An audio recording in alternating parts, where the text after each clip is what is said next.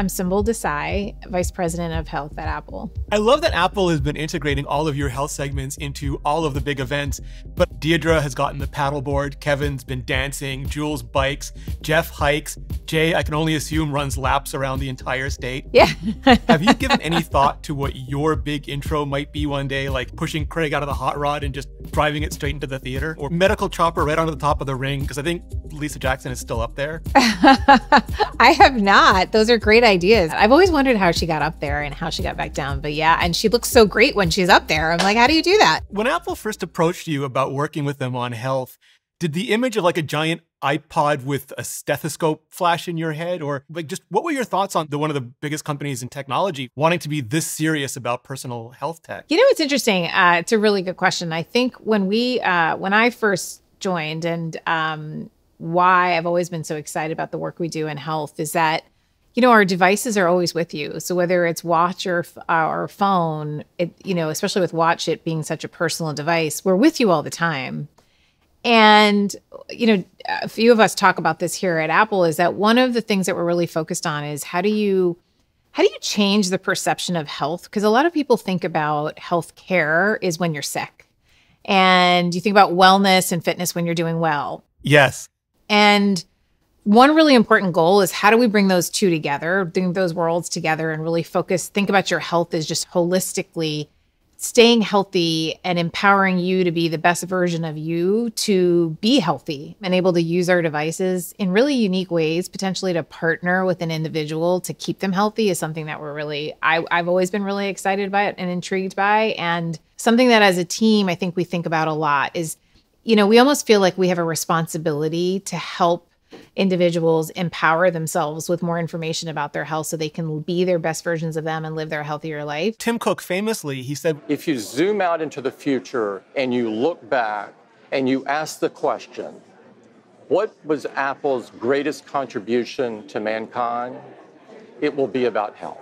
With that kind of top-down support, is it empowering? Is it a lot of pressure? Is it both? I mean, it's empowering.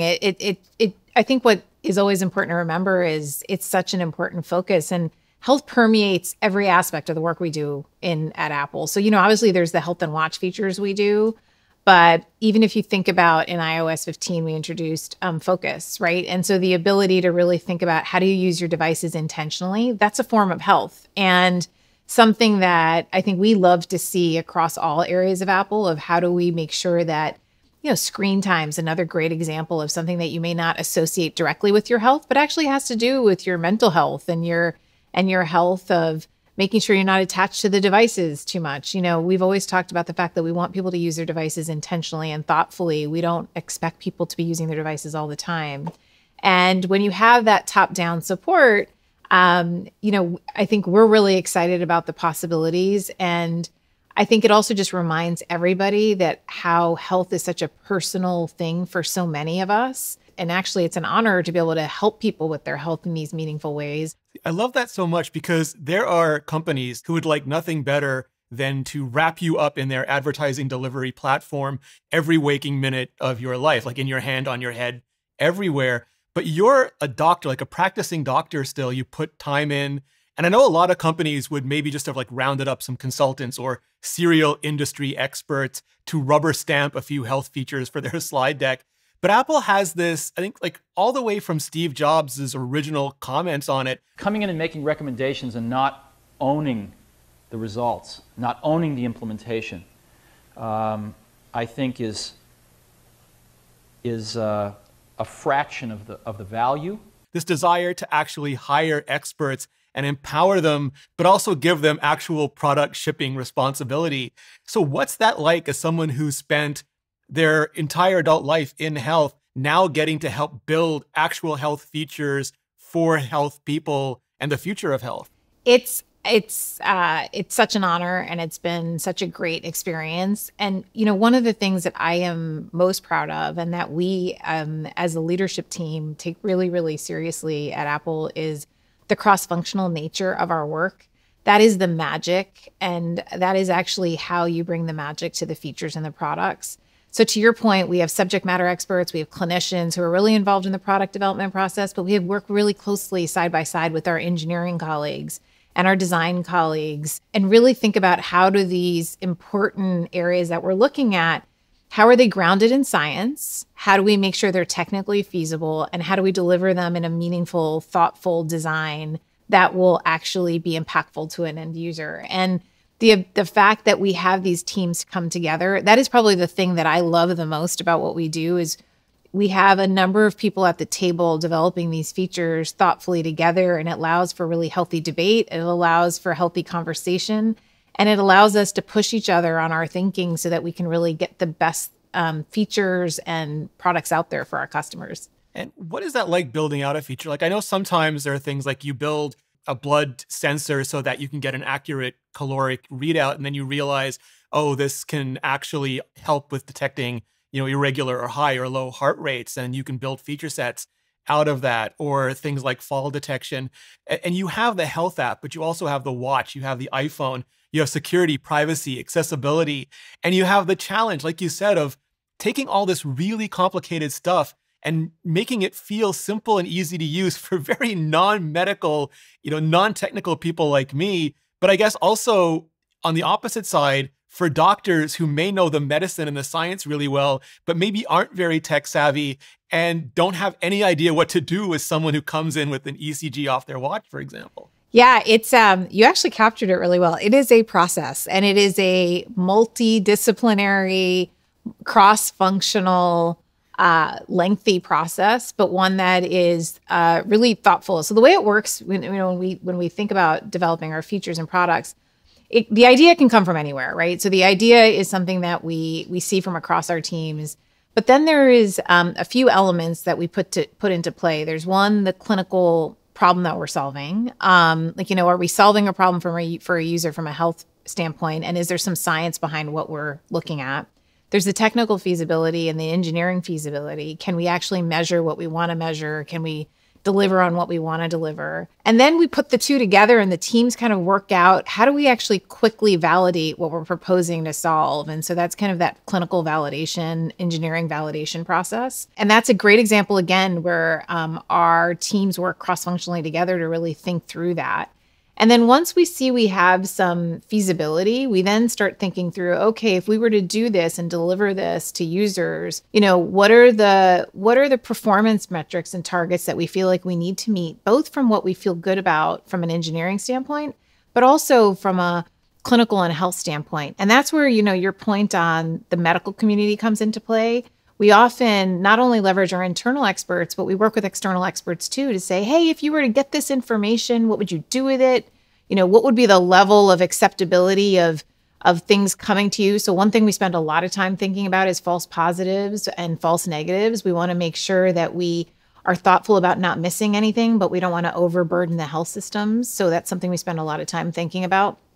And then we design bigger studies to validate, what we are aiming to do. And then our teams continue to work together to build the algorithms and then the features. And then obviously, if it's a regulated feature, we work through all of the regulated processes and working with the regulators to kind of get the features through that process. And then all along the way, we work with design. So working with design to really think through, what are we going to actually tell the user? Is it actionable? I mean, I think that's the really important thing is we can gather important information to empower an individual with their health, but we want to really empower individuals with actionable insights. And so we spend a lot of time thinking about that. So all of that comes together into this really magical process that at the end we have features that we are really proud of. So things like cardio fitness, walking steadiness, the ECG features, irregular heart rhythm notifications, SpO2.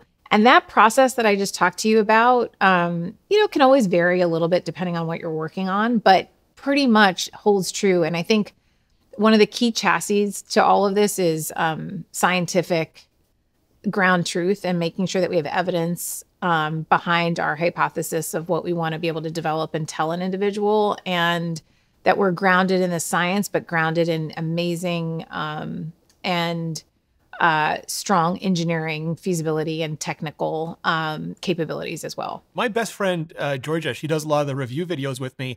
A while ago, she fell down her basement stairs and really hurt herself. I mean, it was bad at the time. And luckily her husband was home, but she said the watch caught it immediately and began that countdown to 911. And that was such a relief to her because she didn't know what was happening in those moments, but she knew she had a lifeline there if she needed it, especially if her husband hadn't been home. You and Tim and Jeff and everyone on the team, you get these stories all the time.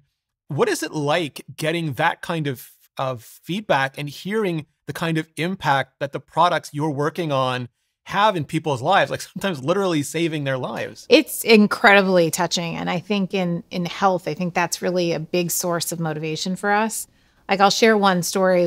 I had gotten we as a team had actually gotten a letter from a customer who she was at home and her high heart rate notification went off. She happened to be pregnant. She was 36 weeks pregnant. And her high heart rate notification went off and she went to the hospital, wasn't particularly feeling unwell, but also wasn't feeling like 100%. Went to the hospital and it turns out that she was diagnosed with thyroid storm. And had she come in any later, she potentially would have put her fetus at harm and her baby at harm. And I think, she wrote us this letter saying, like, I'm sitting in the ICU now and I was able to deliver a healthy child because of this high heart rate notification that notified me of something going on. Those are just amazing stories. I mean, not only did you have impact on the mom, but also on the baby's health. And that those are incredibly motivating to us. And we are constantly searching for new ways to have more impact like that. Every product, saves lives, like phones and computers and all these things save lives. But your team is systematically rolling out features that have that sort of direct impact. And it's not something we've really seen at large scale from consumer technology before, but it's something that I think you really can measure in the impact that it has on the world. Yeah, and I think that's why we're so excited around, especially in Heart Month, why we're so excited around the work that we're doing in the heart space. We started that journey with high heart rate notification. It was very organic. And then we, expanded to low heart rate notification. And we've received a number of stories where people have picked up issues with their heart. And then, we pulled on that thread a little bit more to work on irregular heart rhythm notification and the ECG features, which you know about. And then just to even take taking the heart work and even pulling a little bit more for the work that we've done with cardio fitness notifications. All of that giving you different views of your heart health. There's one that's looking at your heart rate. There's one that's looking at your heart rhythm. And then there's one that's looking at how your body is supporting, your cardiovascular system is supporting the rest of your body. And, to me, it's nice to be able to pull on those threads and actually have impact in such an important area like our heart health. And we obviously are very early in what we're doing. We're in the early innings, but we have so much more to do, but really exciting to hear about individuals who even take things like cardio fitness notification and it motivates them to move more and push themselves harder. I know I noticed my cardio fitness number and I recently had an injury and I noticed it starting to go down and I was making sure that I hit a certain heart rate to make sure that I could continue to keep it up during my injury period. And so I think those are those little moments, and we hear about so many of those from our customers. And those are those moments that I think we have impact in ways that we sometimes don't even see, but just a way that we're with you all the time that we think we can really improve someone's overall health. And how do you balance all of that with privacy, which is also one of the biggest focuses at Apple? Because there's nothing more personal than our health data, because there are other companies who just believe that anything that you do with their technology, they own. Like all the data that comes off of anything that they created, it's theirs. And you've really put like this line in the sand and said, no, it's really your stuff. And you could be absolutist about it and say, well, only you access your health data ever. But there are people who are just not physically capable of taking their own medications, or there are people who maybe are forgetful and they want a family member involved.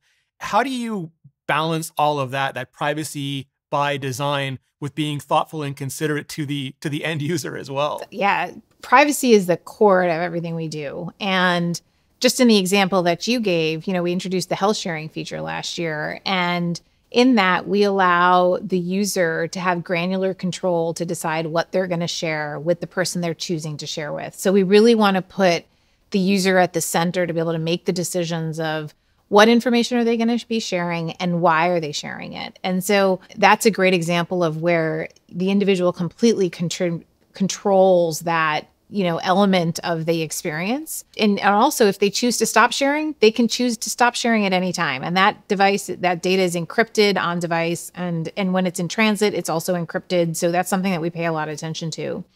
The other thing that I often tell people, like I often get asked, well, you must have all this ECG information. It must be so great and you can do so much with it. And the answer is we actually have none of that information because that information sits on device on the individual's phone.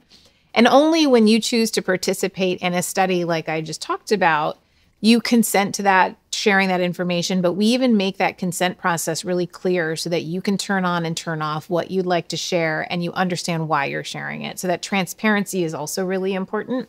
So it's control and transparency that are really critical with privacy. And that's something in health that we obviously hold very near and dear. And it's a central tenet to everything we do.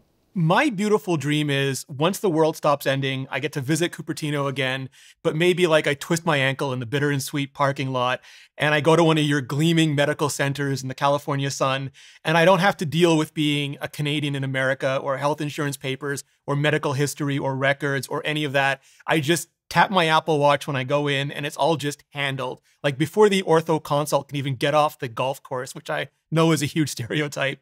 But I can't even imagine how much work it will take for us to get there in this future. And everyone's lucky it's not me in charge of doing any of that. But I was curious, do you have any of those kinds of dreams? Do you have any visions? Is there anything that you're looking forward to when it comes to the future of health and technology? I think we're laser focused on empowering users with actionable information.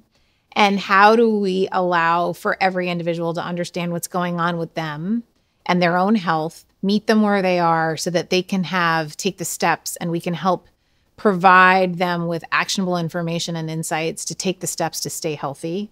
And that's really what we're focused on. And however that may manifest is what we're really, kind of at the center of what we're trying to do in health. Like you said, health is something that is so precious to many of us and there's so much more to do. And so we really take it day by day, listen to our customers, try to really use the science and drive towards the goal of really having impact on an individual's life by empowering individuals to understand what's going on with their health and enabling them to take the right actions to stay healthy. Thank you so much for your time. And thank you so much for all the work that you and your team put in every year for us. Thank you. Thanks so much for having me. This was really fun. So thank you.